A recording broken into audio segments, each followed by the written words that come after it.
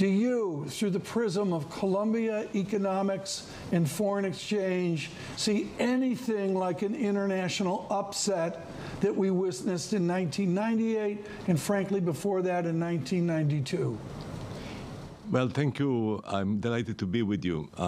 Let me say on that I don't think the same kind of crisis, the 1998, was very much an emerging market crisis. This is a global crisis, both the slowdown, particularly the inflation, and the increase in the interest rate, which is affecting us very heavily. Very importantly, sir, I look at the caps, the limitation of price increase. We see it on India and their challenges with rice. Here in the United Kingdom, we see it. And indeed, Colombia and others talk about it. Given a more global economy, the speed of information, the transfer of finance, can caps be effective in 2023?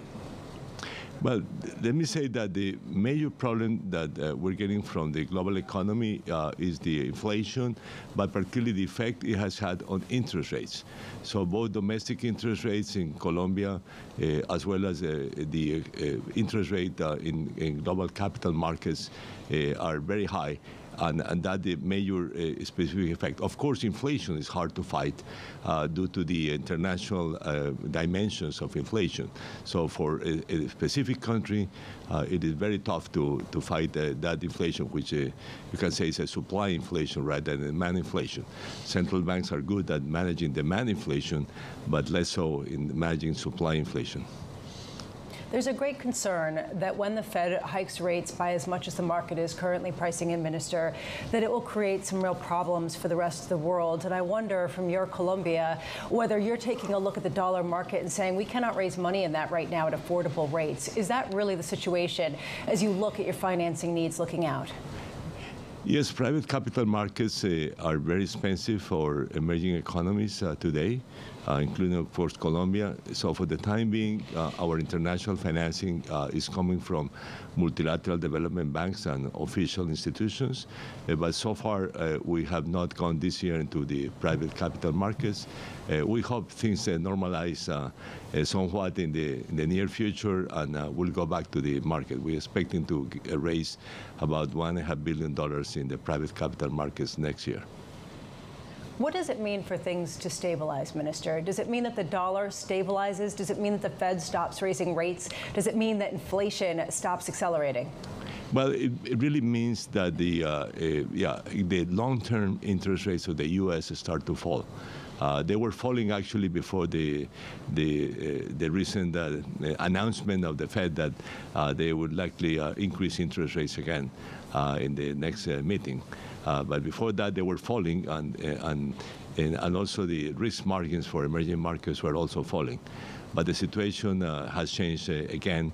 But we hope at one point when the inflation stabilizes in the United States, the interest rates of the U.S., particularly long-term interest rates, which are the relevant for us, start to fall. Dr. Ocampo, you have been one of the great voices of Colombia through a time, and the stereotype in America is of true civil unrest in Colombia. You've moved beyond that with a new government and your participation as well. Can you describe the stability in Colombia and what it means for your tourism? So many people have gone to Cartagena and the rest of it. Describe the tourism future for Colombia after decades of real unrest. Well, let me say that the peace process that took place 5 years ago has been fairly successful in generating peace in several parts of the country. The current government is involved in other negotiations that we hope will be successful. And let's say the return to peace in many parts of the country has generated effectively what you say, actually a boom of tourism.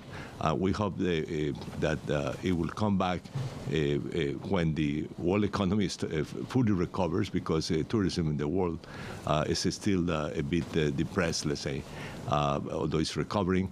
And in Colombia, we'll hope to have a new boom of tourism.